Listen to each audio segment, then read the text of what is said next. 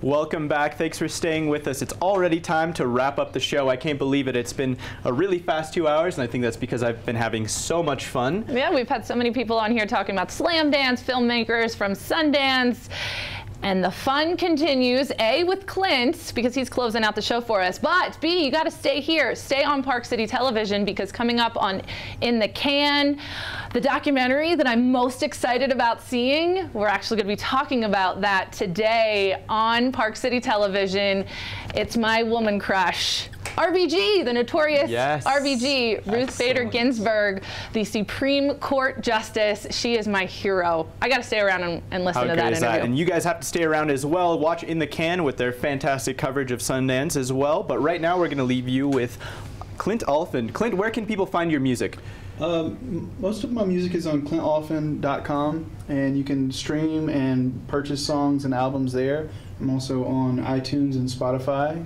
So, but the website's the easiest place to go. Excellent. Well, take it away, Clint. Thank you so much.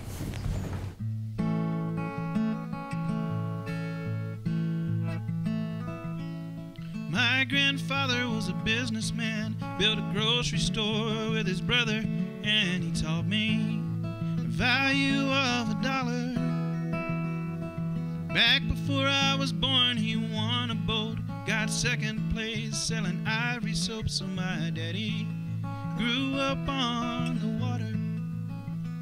He couldn't use a hammer or a wrench to save his life, but I've never seen a man do better by his children and his wife.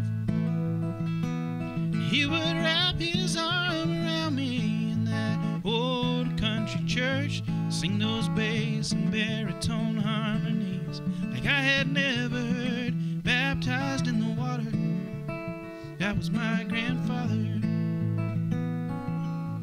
My grandmother made a house a home. She wrote a poem for every one of her children. She knew her way around a kitchen. She worked every day in that business too, and she kept it running like you're supposed to do. She was a beauty, all of 4'11". She would write folks letters on the backs of old greeting cards.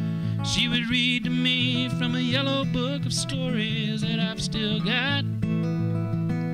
She couldn't wait for me to bring her home, some little country girl, but I never did. Last thing for the Lord, could never love another like my grandmother. She said